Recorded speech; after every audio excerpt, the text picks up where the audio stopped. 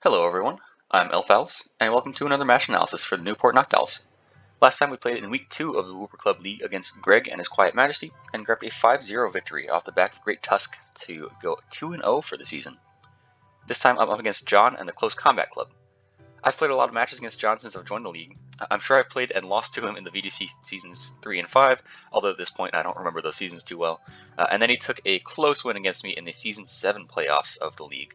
But after that, I kind of started playing him pretty consistently well in draft after Season 8. I've kind of had his number. He beat me pretty handily in Week 1 of the multi-battle Season 9 alongside Fruit Taco. But outside of that, the Noctowls have played and beat the Close Combat Club in every season.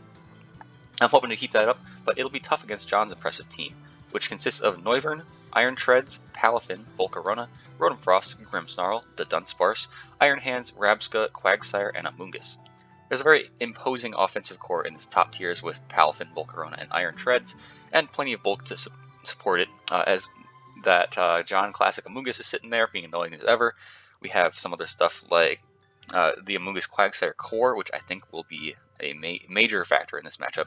It'll be pretty annoying to break through, but I have some pretty good answers to them that I don't really care about what they're doing with some of my switch-ins, which is good. I also think that at least for this matchup, John's team is pretty top-heavy. I just think some of those low tiers aren't really doing him any favors, but let's talk about that more with the individual threats. Okay, the Dunsparce. This thing can probably do something productive with its huge move pool, but come on, it's a Dunsparce. I don't really know what it's supposed to do, so I'm probably underestimating something, but yeah, pass. I have similar thoughts about Rotom Frost. It's actually pretty threatening with electric and ice stabs, but once again, it's a Rotom Frost. I just can't be bothered to care about this. That sounds harsh, but I really just didn't prep for it at all. Like, I completely ignored its speed tier and everything. And then Rabsca is also down here for me. This one's a little more interesting. I like its special offense, and of course Revival Blessing is a thing, but it's slow and kind of with a mediocre typing, so therefore it's not all that threatening. Let's move on to the bigger threats. Deciding on what made it into the top 6 was pretty awkward. I think all of the remaining 8 are pretty viable, but I cut Noivern first because, well, it's generally less threatening off the bat, but that speed tier is nice for John, and Noivern has some pretty good options. I think it's his best hazard remover with Defog, and it could also go more offensive with Terranormal Boom Burst, which would actually go kind of hard against my team with coverage for my normal resists.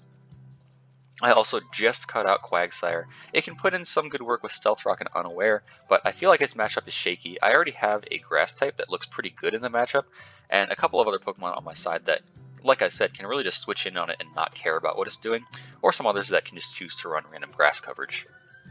Alright, on to the scariest 6.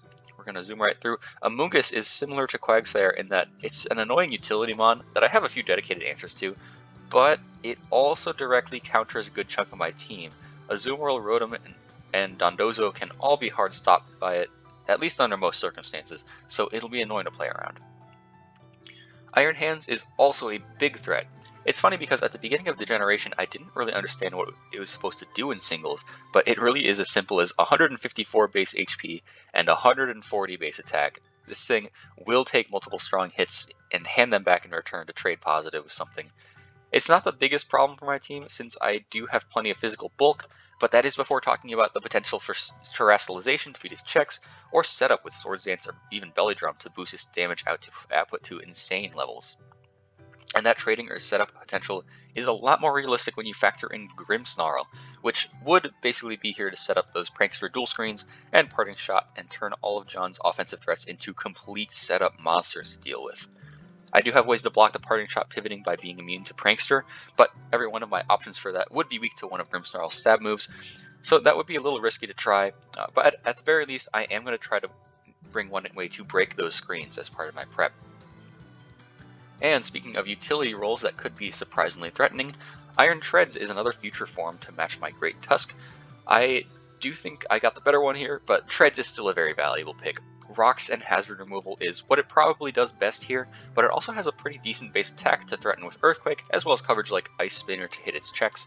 An offensive variant can do quite a bit more damage than I was expecting to see in my calcs, so I'll need to bring some physically defensive answers to it.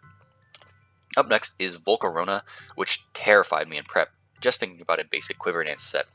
After one boost, it can do crazy damage to just about anything on my team if it has the right move, and it can even terrestrialize for extra coverage or for a new defensive profile. I do think that this is the most likely Terra candidate just to beat any rock or water coverage that I might have to stop setup, and from there it could just take the game under the right circumstances. Luckily for me, I do think it suffers from 4 move slot syndrome in this matchup. It kind of needs its fire and bug stabs, but it would need some more specific coverage options for things like Azumarill and Iron Moth on my side, and that's already more than 4 move slots on top of Quiver Dance, without even thinking about something like Morning Sun for recovery. So it can't do everything it probably wants to, but it is still a giant threat. And finally, Palafin is what I'm most afraid of in this matchup. 160 base attack is ludicrous, especially when the rest of its stats are also good, so this thing can pull off some extreme calcs with a Choice Band or a boosting bulk up set. Or it could go Choice Scarf to outspeed and kill all of my offensive threats, although with Jet Punch it might not even need a Scarf to do that. It's true that it cannot terrestrialize in our league, and I have my fair share of checks for it, but it has enough coverage alongside a potential taunt set for my most defensive answers, so I'm going to have to pack multiple ways to deal with this thing. And as part of my prep, I want to prevent it from getting into its hero form for free. That's going to start right away with Great Tusk, packing a weakness policy and Rapid Spin to potentially sweep at some point. One idea here is actually to lead with this in case of a Palafin lead, and if we manage to get a Rapid Spin off on its flip turn out, we're suddenly at +2 attack, +1 speed, and Great Tusk could go on a tear starting on turn 2. Now, I'm not actually relying on that, and I'm not even really expecting that to happen on turn 1. I think John is good enough to find a better time to get Palafin in and out, but this is more insurance in case that's the lead he does go with. Plus, Great Tusk definitely has other opportunities to activate that weakness policy against weaker moves or non-stab coverage from things like the Quagsire or like Ice Punch from the Iron Hands. Headlong Rush and Rock Slide get pretty good neutral coverage on the team, and we're Terra Grass with Terra Blast. This helps with a few things. Quagsire would avoid the 2-hit KO from Headlong Rush no matter what, thanks to Unaware, while Terra Blast just blows it up. And this also helps out against a Revenging Palafin to Terra ourselves into a water resist for that Jet Punch. The speed is just to outrun Noivern after a Rapid Spin boost, since, like I said, I'm completely ignoring Rotom Frost in prep. The set is a bit gimmicky, but I do see a lot of potential for it here. And speaking of gimmicky, we have Iron Moth here with a Mirror Herb. Now, hear me out, I didn't see the need for any other item here, and we'll get into the Mirror Herb in a second. But in general, Iron Moth should be a pretty great special attacker in this matchup. It threatens really heavy damage on just about everything with its stab moves, plus Energy Ball as coverage.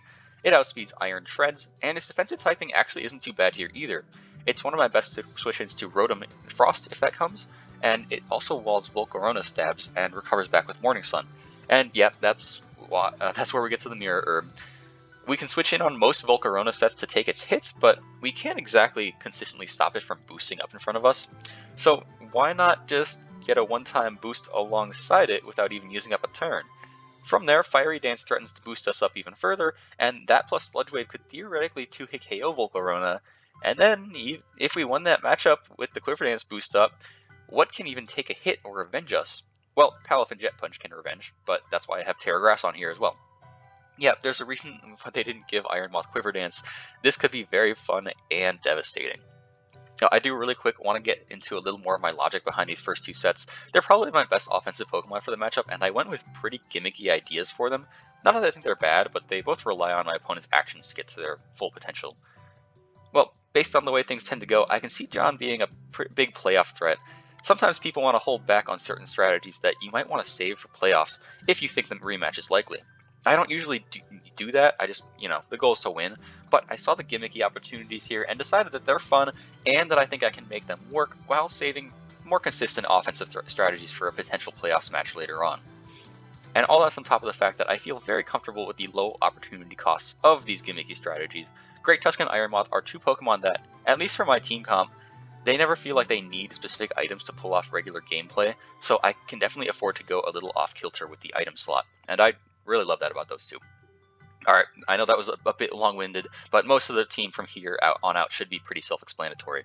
Next up, we're going to have Azumarill, which is running an Assault Vest with max HP to be a more direct check into things like Volcarona and Noivern. We take hits pretty well from those and hit back pretty hard in return, so the goal is to trade down with one of those two. This is also my Brick Break user in case screens go up, since Azumarill shouldn't be taking too much damage from any moves from the Grimmsnarl. I originally wanted that move slot to be focused on better coverage, specifically something like Ice Spinner, but I like the utility of Brick Break, and I'm okay with being walled by Amoonguss, considering my next pick, which is Fortress. With max physical defense and leftovers, this should be able to consistently switch into Iron Treads, Quagsire, and Amoonguss without too much trouble, and then pick the right move for the situation. I love how the moveset fits here. We can sit in front of every hazard setter that I think he's going to bring and spin away, which he can set, and we can set rocks on the flip switch, pivot out with Volt Switch, or we have Body Press as an option that chunks down things like Iron Treads. The abilities Overcoat to block Amoonguss' Spore and really not care about anything it wants to do. And the Terra type is Fighting, a weird one, but only one I'm planning to use if I want stronger body presses for any particular reason. Moving right along, we have a debut with Rotom carrying a Choice Scarf this week. This is kind of my main line of defense against Palafin. We should take any water move just fine, and we have just enough special attack investment to always one-hit KO back with Leaf Storm. This also has a pretty decent use as a general Scarf pivot, now speeds the entire team, including Noivern, and Volt Switch looks pretty free since I would imagine the ground types are pretty hesitant to switch in on a potential Leaf Storm or Will-O-Wisp. I have Trick as an option here, mostly because it cripples Amoonguss, which otherwise walls us, and even without a Scarf Rotom is a nice bulky check to things like the Palafin, Iron Treads, and Quagsire. Terra Electric is kind of the default to boost up Volt Switch and shed the Fire and Ice weaknesses for certain matchups, but we probably shouldn't be using this Terra. And lastly, we actually have the final debut of the season with Farigiraf. Yes, after this I will have brought every single Mon at least once.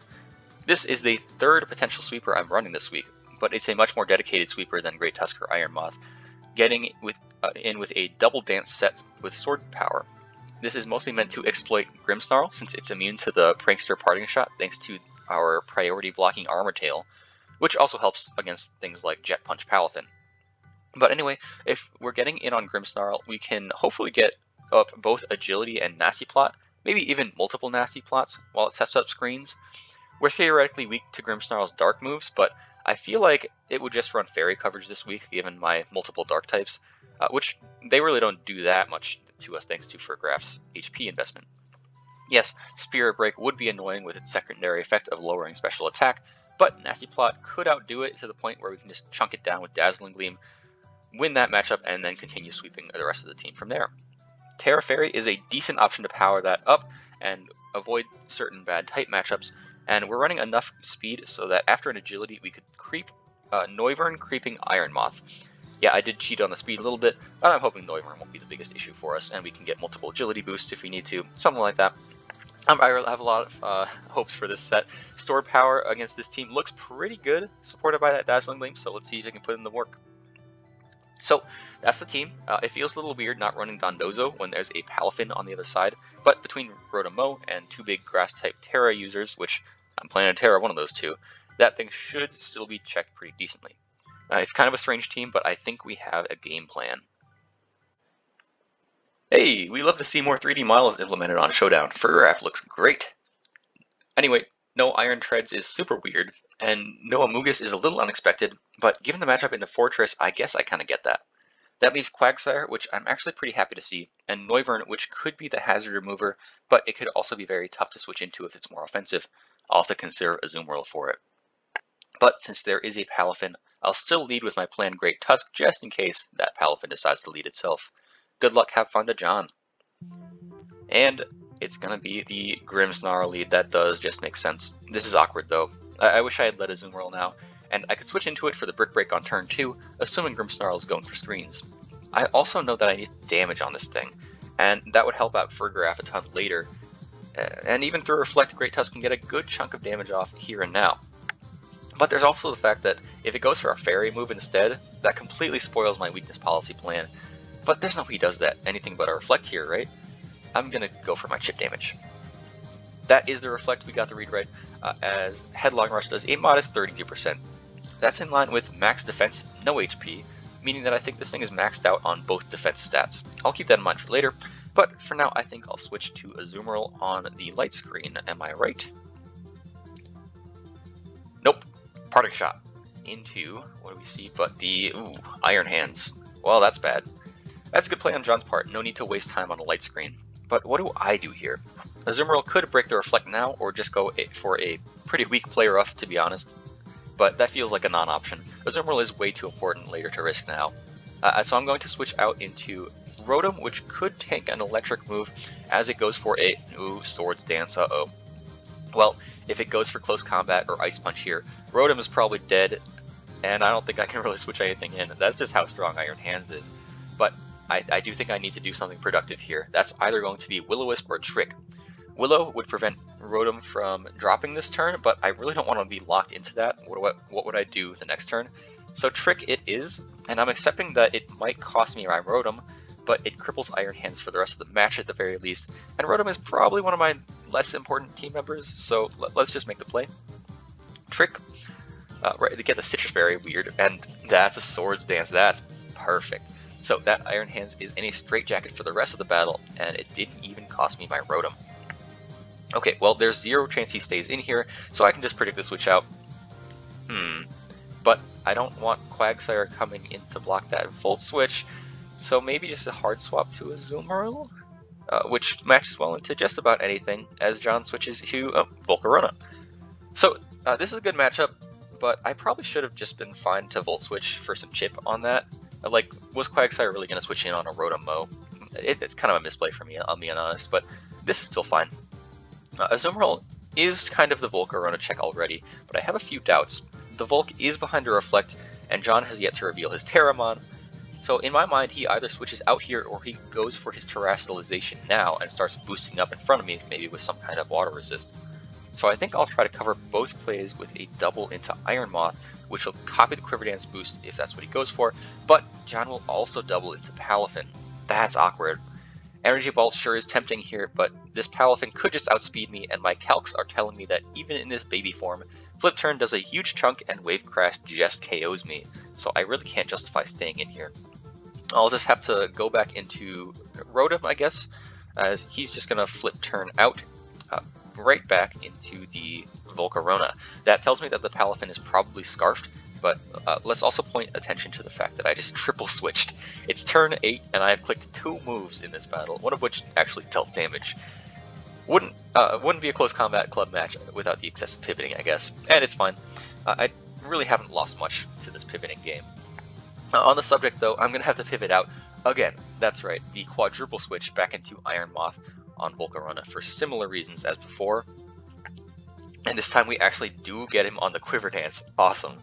Well, that's our boost, and we might as well stay in, execute the plans, Fire Dance away. But that is a swap out to Quagsire. Probably smart, but at least I stopped the setup on the Volcarona. This is an interesting spot though, because an Energy Ball would obviously blow back this Quagsire, which we just saw has leftovers right here. No Rindo Berry or anything like that. So realistically, this is either a pivot out, a sack, or a Terastallization on the Quagsire, and if it Terastallizes to survive the Energy Ball, I don't want to get folded by an Earthquake, so I'll match it with my Terra to resist. I'll go Grass, as Quagsire goes Poison, so Energy Ball does just about nothing as he pulls out the Haze. Damn, he ran Haze on this. That sucks. Iron Moth Quiver Dance boost ended up being very short-lived. On one hand, wouldn't it have been cool if I caught the Quagsire on the switch with Energy Ball? And realistically though, that wasn't happening, and I do think going for my Terra here was actually a mistake. The only reason to Terra here was to prevent a Terra Quagsire from KOing me with Earthquake, but if John had used up his Terra while I didn't, even if Iron Moth had been KO'd for it, I probably would have been in a much better spot for the rest of the battle. John turning his Quagsire into a Poison type means that both Great Tusk and Farigiraf do way better against it, and more importantly, he can't Terra his Volcarona anymore. So his Terra being expended in this way is pretty great for me, but we'll see if mine being used up affects the battle later. I can at least enjoy the benefits of a Grass-type Iron Moth against things like the Palafin, but yeah, we'll see. For now, anyway, I'll go for the damage that I can get relatively safely. I shouldn't be weak to anything this Quagsire's packing. I don't think it's a poison move, so my Fire Dance is just going to go in to 39%, as he's just going to get up his rocks. This looks like a 2-hit KO, so I'll just go for Fiery Dance again. But the next one only does 37. We get a low roll here as he just recovers back up from 1%. I'll try to Fiery Dance again here, but it's pretty clear at this point that I'm not going to be breaking through this thing. It's just going to recover off the damage. It's pretty clearly unaware, so I just gotta get out of here to a better matchup, I think. Fortress really shouldn't care about anything this Quagsire wants to do. So I'm going to come in as it actually just goes for the haze, so we're completely safe. As I'm just going to spin away the rocks on whatever he decides to do. So get that on the Noivern. Now, I don't really want to stay in here. This Noivern could Flamethrower, and Azumarill always comes in as my nice dedicated check to Noivern, but we'll actually just come in. And we're immune to the Draco. Not sure what John was trying to cover there, but it worked out. Next, Noivern swaps out, I think here, into Iron Hands, and I actually make the double back into Fortress, and looking back, I don't actually remember what my logic was for doing this. I kind of feel like Play Rough would have been just fine to hit any switch in and then react from there. I think I was playing the switching game way too much here, but it actually does pay off for me. We have a free turn against Scarfed Iron Hands. We're just going to stay in. Wild Charge only does 22% as I get my rocks up. And these should help me out a ton in this big pivoting game we're playing. And now, just so I can pivot out, I am not afraid of anything Iron Hands wants to do. I'm going to Volt Switch. As the Noivern comes in, it does reveal its boots as I Volt Switch and bring in a Azumarill on it. And I think it's going to be here that I recognize that I need to start making progress on John's team at some point, and this is the perfect opportunity. Azumarill is primed to fire off a big attack, and we will do so. As the Noivern actually prioritizes clearing the rocks, and we get our first KO of the match on turn 20. We will have the opportunity to make more progress as the Grimmsnarl comes in. Reflect goes up, and we bring it down real low with the next Play Rough. The next turn from me should absolutely be a Brick Break, and the Grimmsnarl, whatever it decides to do, I'm just going to break that screen. It does just Parting Shot out again, this time into the Volcarona directly, as I break the Reflect and get a little chip.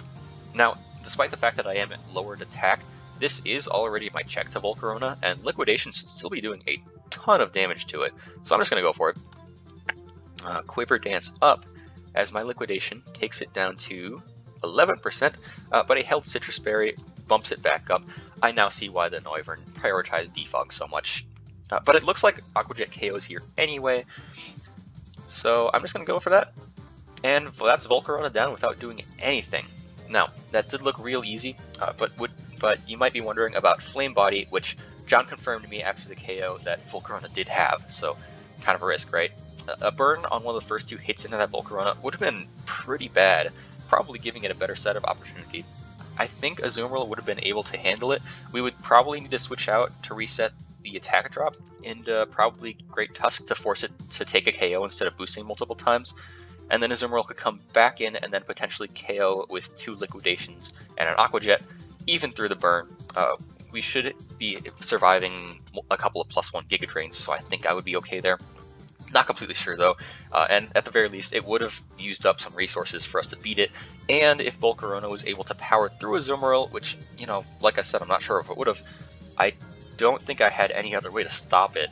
It was kind of sweeping the rest of my team from there, so this interaction was much more close in game deciding than it may have looked.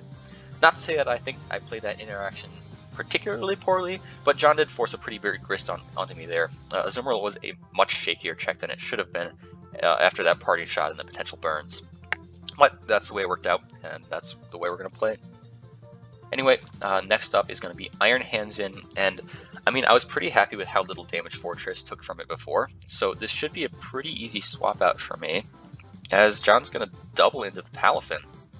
No complaints here. Let's just take whatever hit and pivot out with Volt Switch. Wave Crash comes out, only does 38%. Fortress is a defensive monster, and we can Volt Switch out, actually do some solid damage, and we can get right into something that threatens it. I'm going to go with Iron Moth. Obviously, this is a good matchup with the grass typing, but no way does John sack off his Palafin right now. This is the easiest Quagsire read. I could cover it with Great Tusk, but I am at least going to cover the potential Wave Crash by just going Rotom Mow. As, of course, as expected, he just does go for the Quagsire. I'll note here that the Palafin swapped out first. That does confirm he's faster than me, so it's Scarf. We know that now.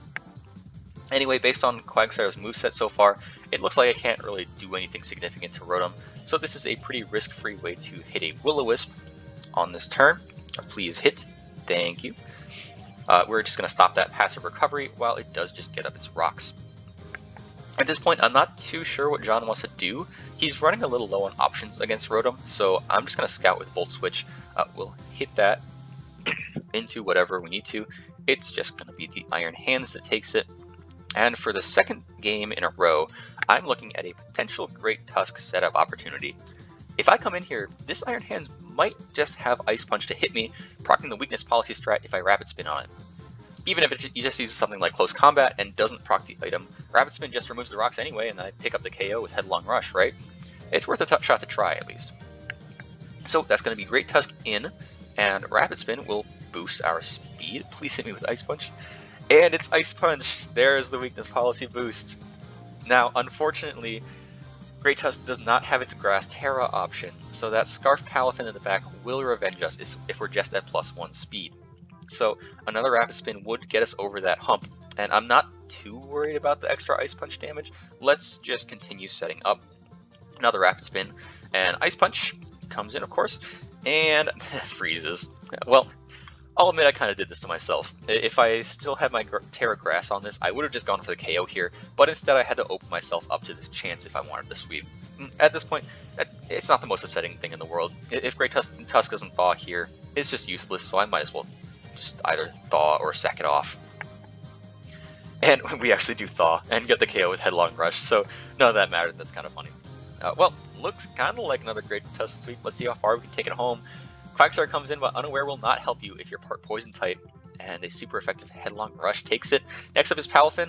We would have gone down there if it was Jet Punch, but I mean, if it had it, I was just going to go for it, but it did not reveal it. So we're just going to take the next KO, outspeed the Scarf Palafin, and then Grimmsnarl's Trivial. We can just take one last KO to take the game 6-0. Good game to John. I know it's a 6-0, but as you might have noticed from the analysis, it was a much more involved battle than the final score would have you believe. As he always does, John played well and made me think very hard about every decision I made in this battle.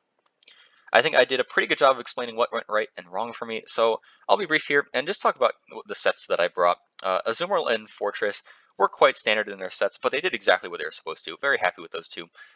Azumarill claiming multiple KOs on special attackers, and Fortress taking physical hits like nobody's business. Did an amazing job with that. I was also really happy with the Rotom set.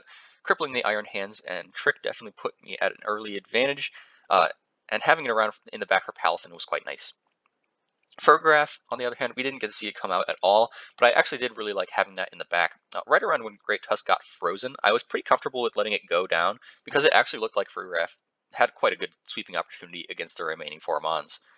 As for Iron Moth, I think I already kind of went into what went wrong for it. Yeah, it was a gimmick, stopped pretty hard by Haze, Terra, Poison, Quagsire, but it at least stopped the first Volcarona setup. That's something, I guess.